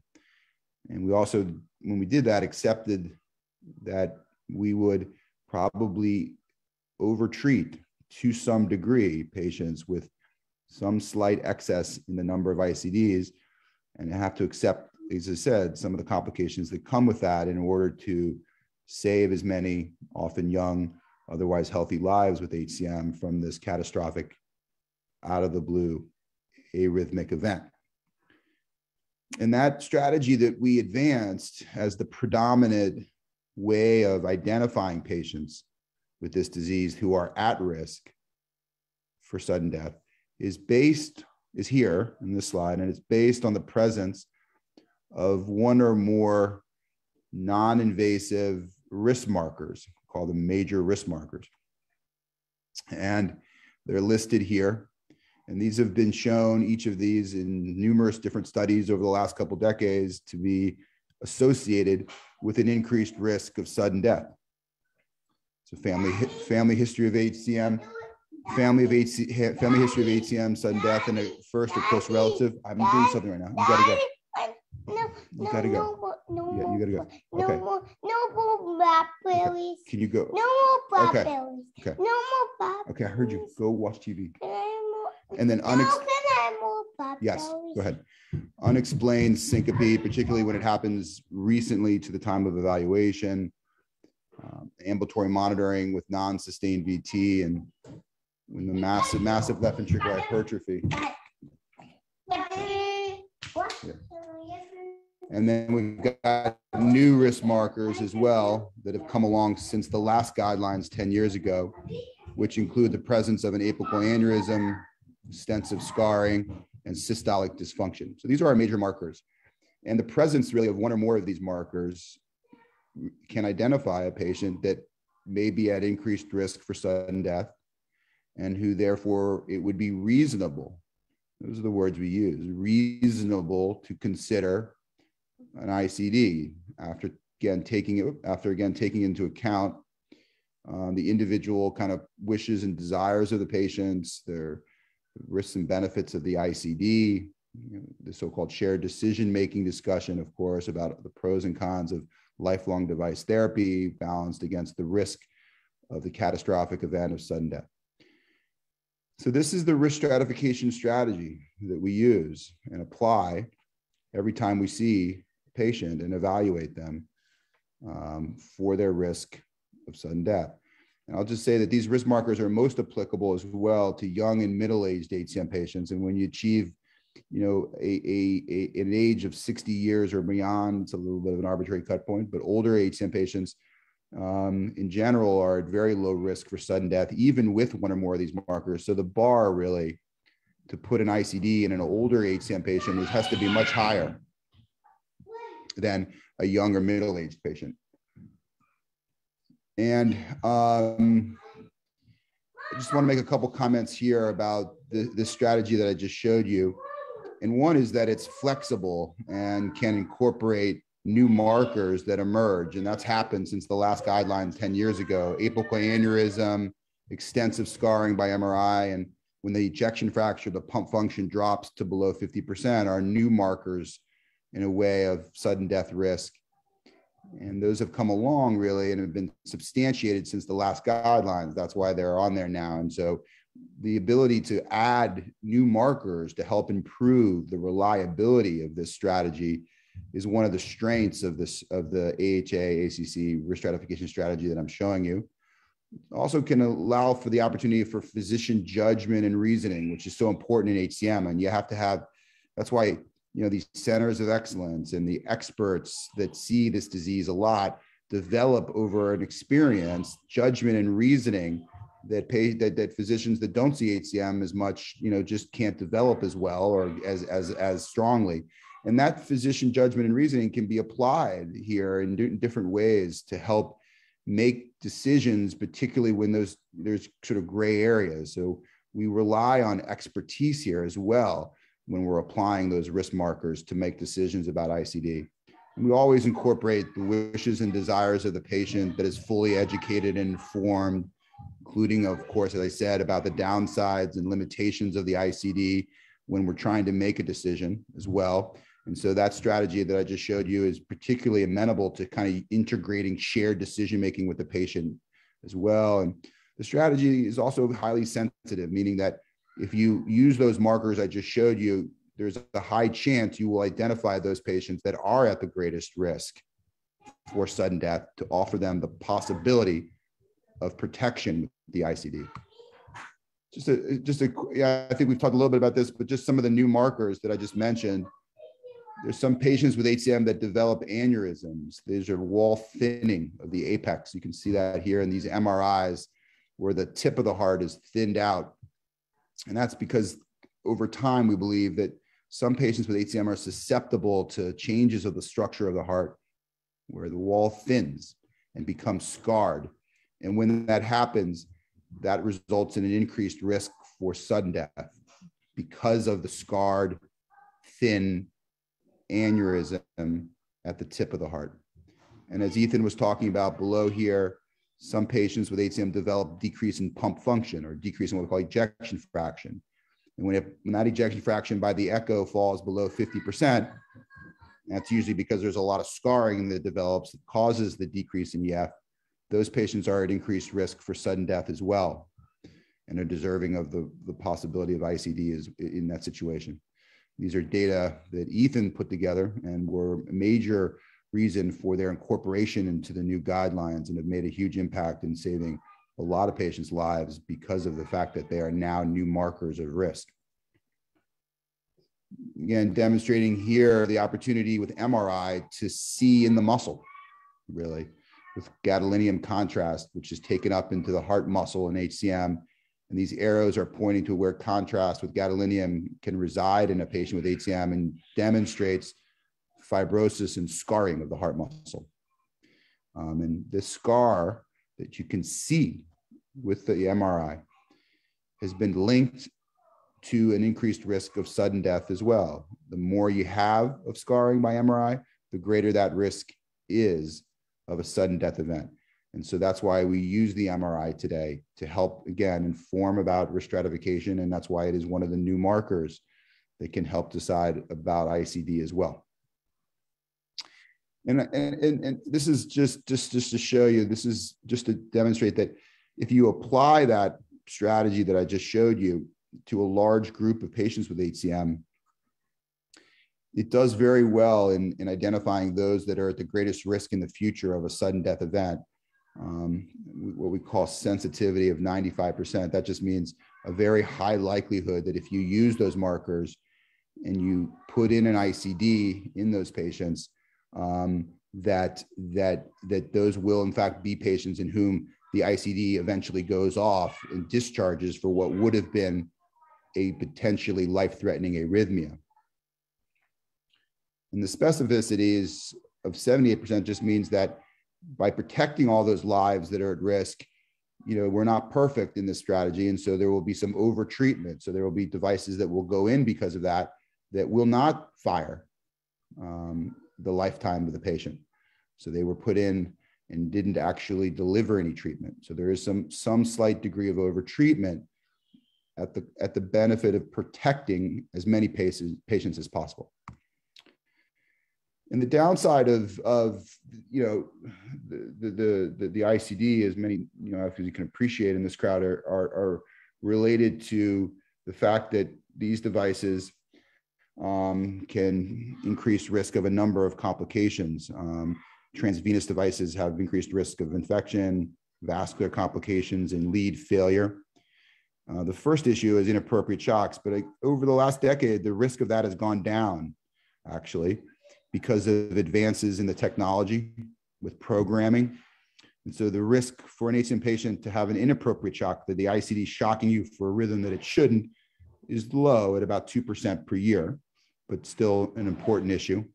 Lead complications have also decreased because of the improvement in the lead technology and the transvenous devices, but also because we have the opportunity now to implant patients with so-called leadless devices called subcutaneous devices, which at least the lead doesn't go in the vein or the heart, and therefore not subjected to complications of the vasculature or lead breakage, and can be removed very easily without risk. And that risk is about 1% per year. So low again, real but low. And then there's the issue of the impact of these devices on quality of life. And the studies that have looked at the impact of ICDs on the quality of life of HCM patients have been kind of mixed, but there really is no clear evidence that the ICD, even in young HCM patients, causes psychological impairment or any impact on the general well-being necessarily. In fact, there are instances of evidence to say that having a device in some patients is actually beneficial psychologically, because patients feel protected, reassured. They get actually benefit knowing that they have a device to protect them. Not all, some obviously are significantly impacted, and it's a very big challenge for them. But there are others where that's not the case. And so quality of life is an important issue, but variable in terms of individual patients and how they feel about that. And I'll just finish by, again, demonstrating here that the way that we do this is we assess individual patients for these markers. Some of them are history, some of them are imaging results, as we just showed you, incorporating physician judgment to make it, with a shared decision-making strategy, a decision for an individual patient about the need for ICD to protect them against sudden death. And I'll just demonstrate here a really important point that, that this sudden death strategy that I just showed you with the ICD and a lot of the other contemporary treatments that we've talked about today, surgery, ablation, anticoagulation, AFib ablations, all of that applied to HCM has been responsible for decreasing disease mortality to a 0.5% per year risk today in the current contemporary era, which is low. We need to do better, of course, but it is much lower than in prior treatment eras. So we've made an enormous amount of progress in this disease with a lot of the treatments you've heard about today to both ensure normal longevity and a good quality of life for the vast majority of patients. Not all, but for the vast majority. And we've got still work to do, as we heard today, but we've come a long way. And let me just end there, because I don't want to, it's late in the night, and we'll just stop there in terms of my portion and open it up to questions. Marty, you get a gold star for patience and focused tonight. So bravo to you for that one. Thank you. Thank you. We saw a new side of Dr. Maron tonight. Daddy Maron trying to manage, how old is Bodhi? 3? 3.5. Yep. 3.5. Yep. So bravo there. Thanks. Okay. So yeah, you get points for that one. So I'm going to have you stop sharing your screen. Actually, I think I can have you stop sharing your screen from over here. Got it. Yep. I got it. Okay. You got your hands full. We got the screen share stuff. Okay, we do have a couple of questions coming in, and I am going to suggest that all hands on deck here tonight. If you have an MD after your name, feel free to answer a question. And we're going to kind of jump around here a little bit. I'll start with, how often should somebody get an MRI? Okay, I'll handle that. So it's a good question. I think that here's the deal. I think that MRI should probably be incorporated into the initial evaluation of almost all patients. Okay. And then for those that, don't have a device, it would be reasonable to consider repeating it probably at about every 3 to 5 years, somewhere in that range. There's no clear direction about that yet because we don't really have the data to tell us exactly. But I think expert opinion would be every 3 to 5 years to help and kind of re-inform about scarring at that interval. I think every year or every 2 years is too soon. Okay. And this one was not covered this evening, but this is a really good question. Is HOCM, so HCM with obstruction, with Noonan's syndrome managed the same way as HCM with obstruction in a non-Noonan's case? Who wants to jump in? I'll jump in there. I'll jump in there. So here's the answer to that. And that's a good question because obstruction, whether it can be present in other diseases besides HCM, as the question was alluding to. So you can have obstruction in Noonan's, you can have obstruction in other diseases like amyloid that look like HCM, Danon, these other diseases of thick hearts can also have obstruction. And regardless of whatever disease the obstruction is present in, if there's judgment that the obstruction is causing symptoms that can't be relieved with medicines, then we do the same treatment strategy that we do with obstructive HCM. We primarily operate in those situations, do a myectomy to relieve the obstruction, to restore the pressures to normal, okay? And that is effective at making patients feel better, whether they have Noonan's, amyloid, or OHCM. Good answer. Thank you very much. Is there a relationship between non-obstructive heart failure and pulmonary hypertension? Additional question, is monitoring BNP appropriate to measure severity? Handle that Ethan, one. you're up, Ethan. So the answer is yes. So patients with non-obstructive HCM who are developing worse heart failure symptoms, they tend to have elevated pressures in the atrium, which can back up into the lungs. And so they can develop pulmonary hypertension with non-obstructive HCM. That's something that needs to be monitored for, and specifically because that can end up being a problem if you're developing severe symptoms and looking at a heart transplant. If pulmonary hypertension becomes severe, then the new heart might not be able to tolerate those pressures. So it's something we need to closely monitor and be aggressive with in non-obstructive HCM with progressive symptoms. In general, to answer on a separate note, to answer the question about BNP monitoring in HCM, BNP is frequently elevated in HCM patients, is nonspecific. So in general, an elevated BNP is not the same as an elevated BNP in the general population. So much less utility in terms of monitoring BNP in HCM. Okay. So if somebody does monitor their BNP and they see that it's gone from maybe 200-300 up to 3,000 or 4,000, that would be a remarkable change in BNP, and that needs attention. But if they're monitoring it and it's the 300 or 400 is their normal and they pop to 400 or 500, that doesn't have the same level of importance, correct? Correct. Okay. So, All right. So we answered that question. We got a couple more coming in here. I'm going to let Marty run away for a bit, but there is a question for Marty, so we'll bring him back when Bodhi allows him. If multiple repetitive NSVT is the only marker present, and we're not given a rate or a frequency, what frequency of these events is contribute to the need for an ICD? Constitutes, I'm sorry, I'm like looking at this word and I have my glasses on. So what is the rate, what is the repetitiveness required to use NSVT as a risk marker for sudden death? So yeah, so here's the answer to that is that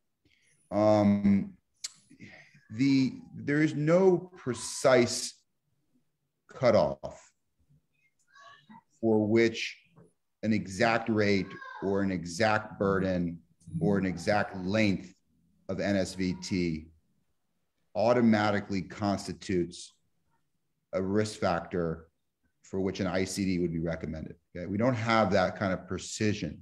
Okay, but what we do have is data to suggest that greater weight can be given to NSVT as a risk marker and therefore a decision for ICD if that NSVT on the monitor is multiple, so multiple runs, more than 3 different runs, perhaps over a relatively short period of time, or a run that is particularly, a burst that is particularly fast, like over 180 beats per minute, or one that's long, greater than 10 beats in a row, okay? If you see that, that's where this idea that I talked about of judgment, reasoning and judgment and having to put your cap on in terms of putting greater weight on that rather than, for example, one single 4-beat run that's slow, okay, like 130 beats per minute. So that in a 10,000 foot perspective, that's kind of how we approach NSVT on the monitor. Okay, there's judgment involved, bottom line, but greater weight to frequency, speed, and length. Okay, so let's stay on the ICD risk factors. If you are over 60 years old, what risk factors would indicate that you do need an ICD? So again, that's a scenario where, and I think the message here is that, we've got it, when you're talking about risk stratification and the strategy that I talked about in ICD, it's very much individualized. Every individual patient has to be taken into consideration in terms of their own specific clinical profile. But to answer the question in general terms, if you're over 60, the bar for putting in a device for primary prevention for sudden death is much higher than it is in younger or middle-aged patients. Why? Because the studies that have looked at patients like that have shown that the sudden death risk or rate is very, very low once you achieve age 60 and beyond. Does that mean it's 0? No. So the answer to the question of who then gets an ICD depends a little bit on what that patient over 60's risk factor may be, how concerning it is, the circumstances of it, the weight that we're going to be putting on it, et cetera. So there's no one answer. It would depend. For example, if there's a 63-year-old patient and they have a really concerning episode of syncope that by all characteristics is ominous and concerning, then, there's the possibility that that could result in an ICD. Okay. So I think, that's kind of how we think about that situation. Okay. So we're going to kind of do a potpourri now. 2 questions from one, actually, this is one of our discussion group leaders. Are Fitbit and Apple Watches safe for patients with ICDs to wear? Yes. We all agree, yes, safe? Yes, there's concern over the most recent generation of the iPhone and ICDs, and that's specifically when you put the iPhone in your shirt pocket right over the ICD. But Apple Watches, Fitbits, et cetera, have never been shown to interfere with the ICD signal. Yes, cell phones in your shirt pocket, or ladies under the bra. We all have done that for a moment here and there. Bad idea because it can interfere. So don't do that. Okay. Statistics here. We're going to talk about a little bit of myectomy. How many myectomies? Is there current data on the number of patients who've undergone septal myectomy who end up needing a second or other surgical procedures later in life? I'm assuming focused on obstruction.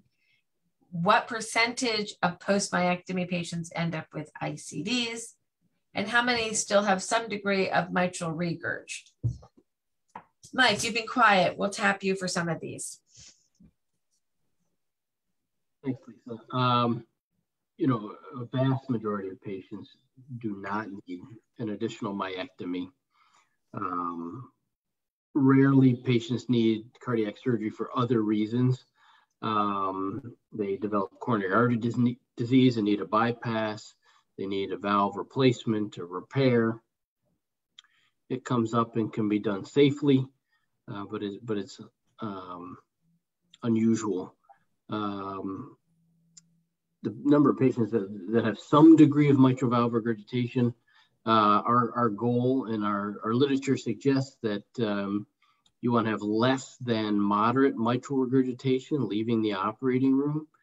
And so certainly if people have trace or mild mitral regurgitation after heart surgery or after mitral valve repair, that's generally well tolerated.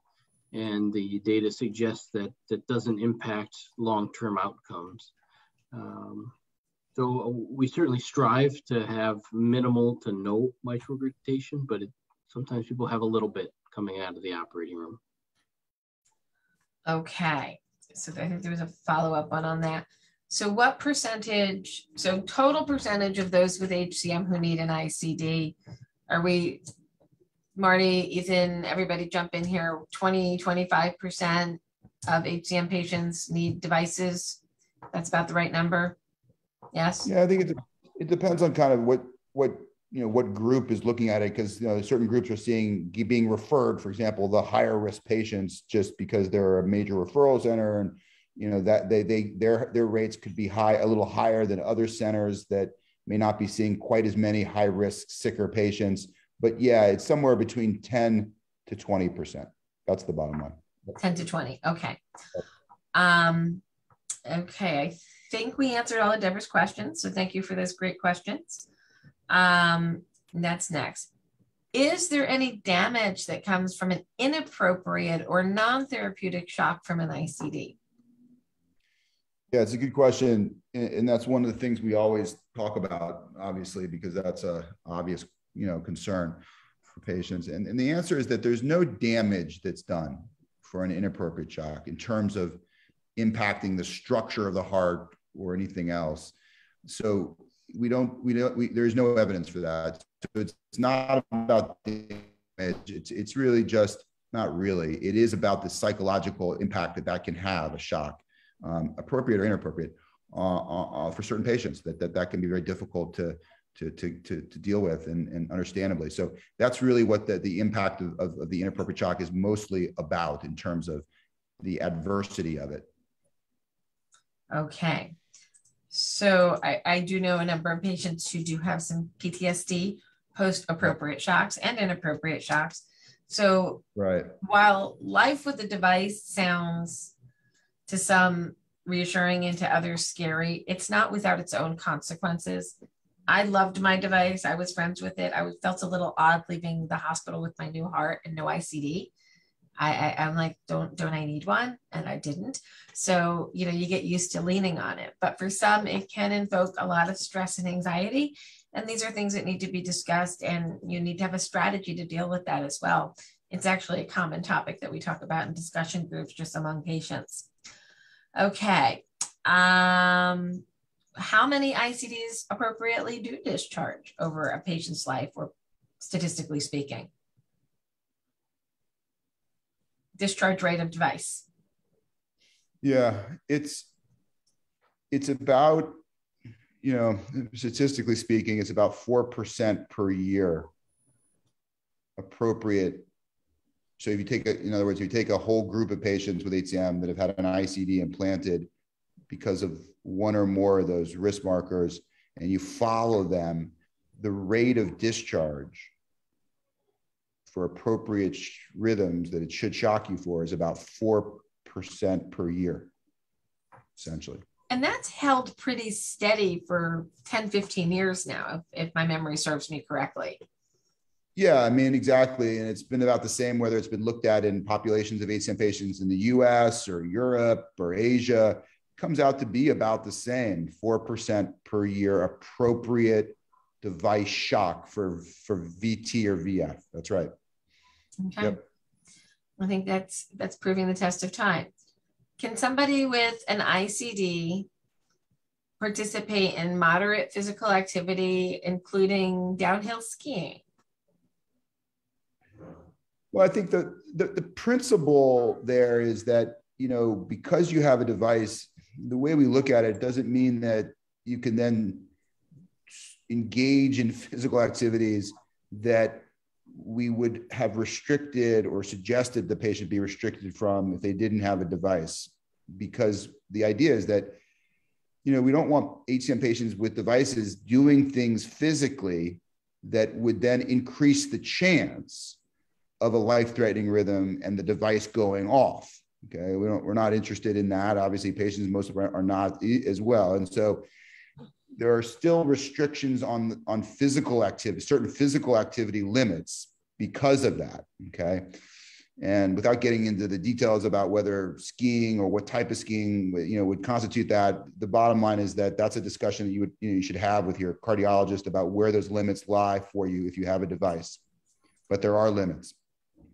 And I think that was a good question for another reason, and that is to discuss how you participate in a particular activity. You know, you're doing a black diamond and you lose consciousness or you get dizzy, there are risks associated with that. If you're doing an intermediate hill or a beginner hill, there's less risk there, but there's still risk. So I think these are conversations, and this is where some shared decision-making makes sense. You know, if you're dealing with a child, there's a whole different set of rules, and a parent's making decisions for a child with a doctor. There's a lot of people involved in that decision. If you're an adult and you're speaking to your physician about what you want for your life, those are different types of decisions. So I think that's important to think about. When an ICD, I think I figured out who the person is who's debating about a device just by the questions and the number of them. When an ICD correctly delivers therapy, what % of time does it successfully end a sudden cardiac arrest? Yeah, it's about as high as we can get. I mean, you know, for the most part, you're looking at, you know, appropriate elimination of a life-threatening rhythm by a device of 98, 99%. You know, I mean, there are just case reports of that not being the case in HCM. And so that it's relegated to that case, very rare case reports. Otherwise, we look at it as 99% effective. Okay, so we're going to have to stay on this device question. And I think we're going to, this is a confusing factor, so we have to lay this out a little bit. Risk per year of all-cause death, and I'm going to add to your question, Ryan, in a high volume HCM specialty care program is 0.5%. But what percentage of all HCM patients die from the disease experience or have disability, experience debilitating symptoms? So let's start there. So I'm going to set this up a little bit differently, Ryan. I know what you're getting at. So if only 0.5% die, why do anything about it? And what's the chance of it getting worse? That 0.5 number comes from a very specific data set of patients who were treated and evaluated in a high volume care center. And that 0.5% survival includes people like me who've had a heart transplant, people who've had experienced sudden cardiac arrest, which was aborted by an ICD. This is not saying that they didn't have any problems. This is how many people survived. Marty, would that be an appropriate explanation of the 0.5%? Yeah, I mean, I think so. I mean, yeah, the 0.5% is the risk today for an HCM patient of mortality, okay, of death due to HCM, 0.5% per year, okay? It's about 0.2 for sudden death and 0.3, 0.4% for heart failure, okay? So that's the risk. So if a HCM patient asks, what's my risk being treated in an expert HCM center of dying from the disease? That's what it is. It's 0.5% per year. Okay, that's the general HCM population's risk being treated at an expert center today. Do we really know what the risks are when treated at a community level hospital or by a non-HCM expert? No, we just don't have that. We just don't have what's called non-referral data in this disease, just because it's just been very difficult to accumulate or assemble that kind of information. So we don't know the answer to that. Okay. All right, Ryan, I hope that answers your questions.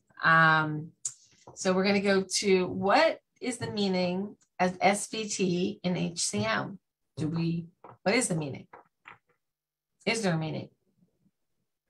Let's define SVT for those who don't know what it is. And then is it a risk? Is there something risky about SVT in HCM? So SVT is supraventricular tachycardia, which is any heartbeat that starts from above the ventricle and is fast.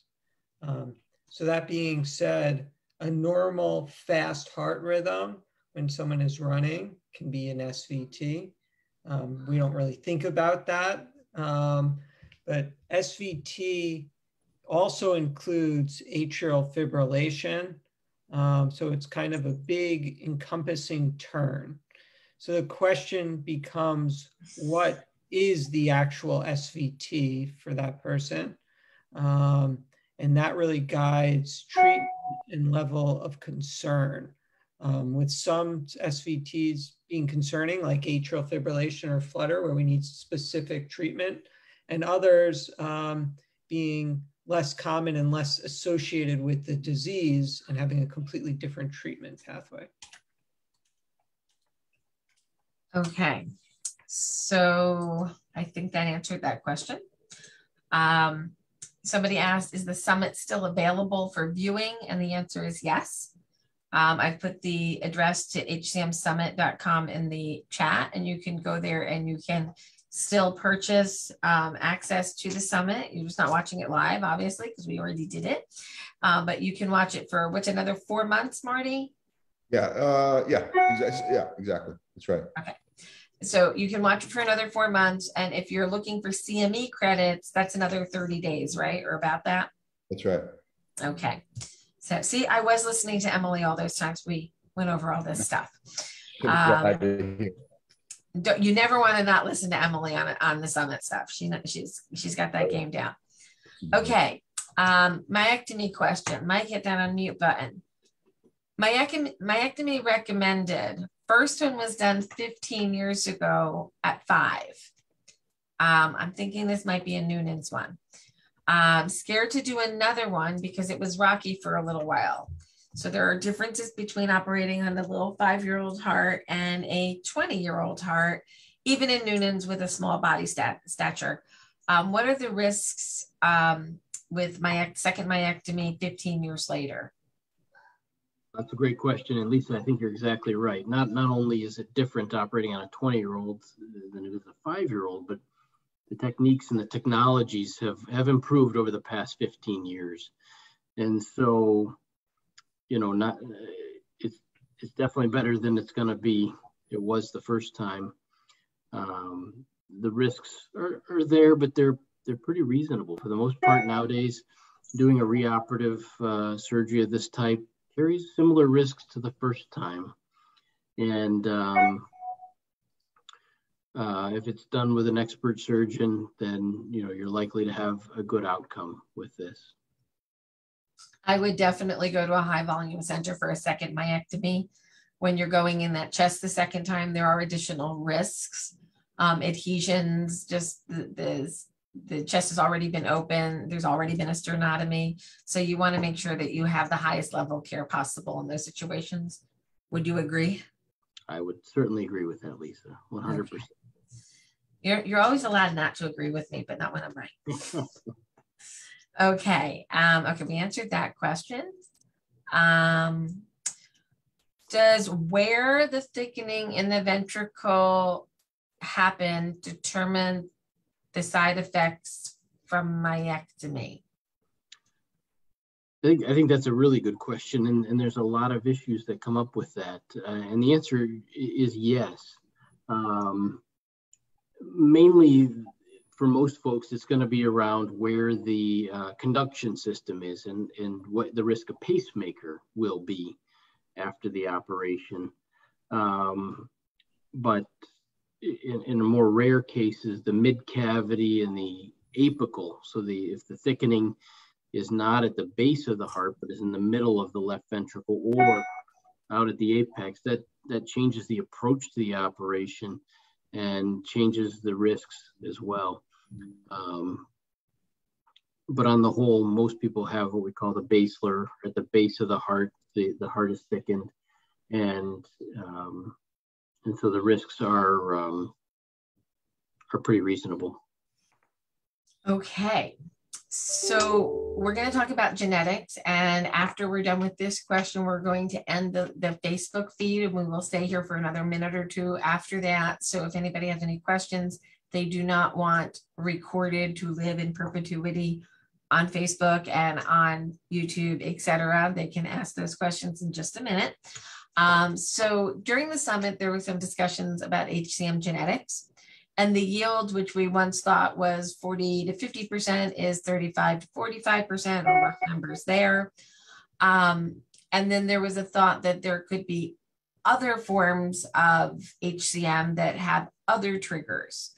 Can you guys just discuss for a little bit about what we know about the root cause of HCM from non-sarcomeric or non-already identified pathogenic mutations? What are some of the other suspects at this time? Nobody wants to jump up and answer genetics questions. Ethan, you want me to, you want to? Ethan's on mute, so it's you, Marty. You can take it, Marty. Unless you want me to. It's a good one. It's a great question, and it goes right to a lot of the kind of cutting edge questions that are being asked right now among the experts, both clinical and scientists in this that are focused on this disease, and that's because I think we finally come to realize that, you know, that we've sequenced all the genes here, and you're still left with 60 to 70% of patients with HCM that have no identifiable mutation. 60 to 70%. Kind of begs the question then, you know, first, is this really a genetic disease then? And I think we're trying to And also on that note, I mean, there are a lot of patients that have a known pathogenic mutation that never express the disease. So there are all kinds of questions now that have been raised about, as you said, what is responsible for HCM? What's the cause? And we talked a lot about that at the summit, and we don't know the answer to that right now. But you know what is sort of being advanced right now is that it's possible that there may be a situation where there are a number of different kind of what we call polygenic, a number of different genetic variants. So not one mutation, but a number of different kind of genetic changes in a patient who then potentially as well gets subjected to certain triggers for which we don't know the answer to right now. We don't know what those are, but there's a possibility that environmental factors could be triggers or help in some way to facilitate disease expression along with being at risk because of these other genetic markers, not a single mutation, but just a number of different variants that could result in a disease that at the end of the day looks very similar to or identical to and is HCM, but isn't due to a known sarcomere mutation. Okay. So the answer to the question is we don't know yet. We think it could be a combination of environment. We don't know what those triggers could be, plus a variety of different genetic susceptibility markers that along with the triggers come together to result in a common looking disease, HCM. That's a kind of a short, 10,000 foot answer to that question. So the answer is, we don't know all the reasons why the heart does what it does and looks like HCM.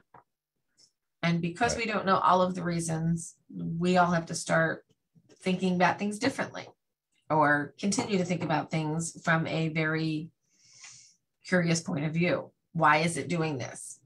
Is it stress? Is it hypertension? Is it genetic modifiers as we once thought they might be?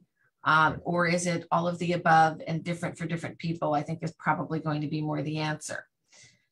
For people out there, just to think about it this way too, we've long known that dilated cardiomyopathy, right? So big heart because the cavity is big, but the walls are thin. So dilated cardiomyopathy can be caused by genetic mutations and can also be caused by patients that don't have the genetic mutations that have other triggers. For example, alcohol use can cause dilated cardiomyopathy. Viral infections can do it. There's a number of different reasons that can result in a common disease like dilated cardiomyopathy that are not related to a mutation. And that may end up being the case in HCM. And that's really what we're saying. There may be different ways to get to the same top of the mountain. I think it's kind of an exciting time in HCM. And I've been doing this for a long time. And we finally are seeing some things kind of shifting in ways that I think are quite meaningful to underlying etiology, to new mechanisms that are being targeted for drug therapy, to better understanding of who should get an ICD and when, to refining criteria for septal reduction therapy, opening options for patients there. Our toolbox is getting a little fuller, don't you think? Yeah, there's no question. I think that we all would agree with that we're entering into a different, landscape in a lot of different ways for HCM, how we think about etiology, how we may treat certain aspects of the disease. And that's all really good. I think the important point there is not to, when we do that, forget where we came from either, our roots in terms of treatments that we've got right now that can be very effective. So I think as we move forward, we've got to also keep things in balance in terms of also remembering how important a lot of these other therapies are before too quickly dismissing them in a way as well. So I agree. Yeah, so I agree. It's an exciting time. There's no question. Okay, so I'm going to say goodbye to people on Facebook, and we have a couple of other questions here. So people on Facebook, thank you for joining us. And we are